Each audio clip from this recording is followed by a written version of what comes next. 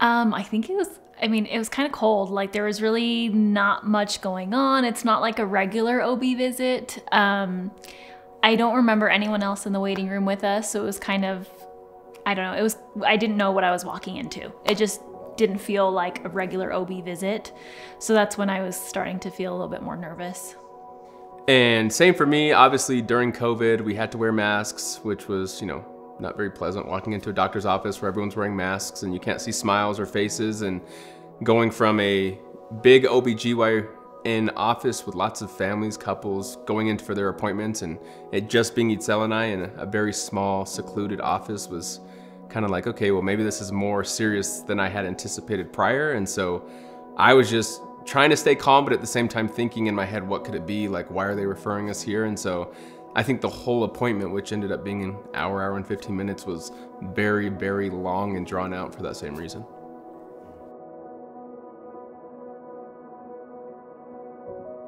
So after about 45 minutes of having an ultrasound, the doctor comes in and basically says nothing about the cerebellum, funny enough. He mentioned nothing about the brain. He said, we found rocker bottom, or what is it? Is it rocker bottom feet? There's something wrong with the heart. There's a hole in the heart, a clenched fist, and yes, the cerebellum is small, but it's not that much of our concern.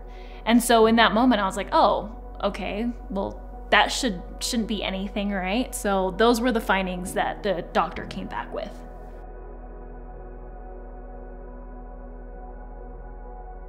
Honestly, it was so quick. I mean, like Ezekiel mentioned, a 45 minute ultrasound to the doctor leaving for 10-15 minutes and not really knowing what they were doing since they weren't giving us any information, and him coming in and sharing his findings was super, super overwhelming because he gave us so much information for the next 30 minutes. And then next thing you know, he said, here are your options, take your time, I'll give you guys the room. And I think that was the hardest, because obviously the fact of not knowing and it being so new to us, this information, but at the same time, not knowing how to comfort my wife.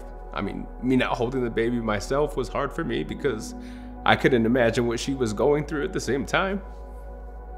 So I was trying to build up strength to be there for her, but I just got close to her on the table and held her, and we cried together. And I remember specifically her saying sorry to me over and over again, as if it were her fault, when in reality it was no one's fault, because it wasn't hereditary. This isn't passed down from spouse to kid, or parents, grandparents to grandkids. It's just a fluke as far as pregnancy. And so that was super hard for me, seeing how bad she was hurting, and I couldn't do anything because we had no information as far as what trisomy 13 was.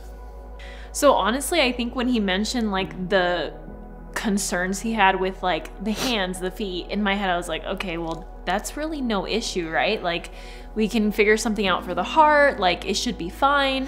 It wasn't until he really dove into the groupings of these findings and what they meant, that is what really scared me, because he said it was the fact that it was all these things clumped together that made it so that he strongly believed that it was a genetic disorder.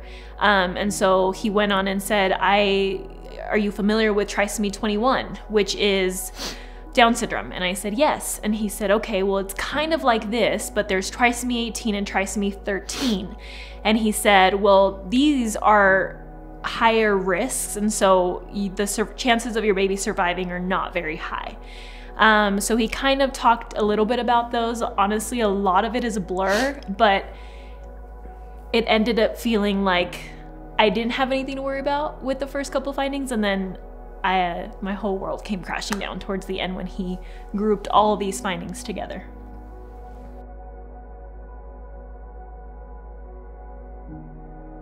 So I remember towards the end of this, like, it was probably like a 30-minute rant of the doctor, just maybe not a rant, but an explanation of the doctor. He said, we don't know for sure, this is what I am feeling. And so he said, we have 3 ways to kind of get ourselves out of doubt. We have blood tests that you could do. He's like, but it's not always 99%. It'll just give you percentages of the risks. So he's like, it's not really a, sure thing. And then he said there's also, it was like 2 different types of tests that we could have done that weren't 100% accurate. They could still have some flunks. And so what he said was, what I would recommend is an amniocentesis. And he basically went through and explained a little bit of what that was and said, do you guys know what you want to do? And I was like, no, we hadn't even had time to process this information yet. And he said, well, I just want you to know that, you're 22 weeks, you have about till 24 weeks to decide if you want to continue with this pregnancy, what you want to do. And so we were kind of just shocked in this moment. So those were the options that were given to us at this point. And then the doctor left, and Brenton kind of described a little bit about how the rest of that appointment felt for us. And I think the hardest part for me was the fact that so much information was given to us in a very cold manner, and then he just left and said, okay, make a decision, I'll come back in 10-15 minutes and let me know where you want to go from here.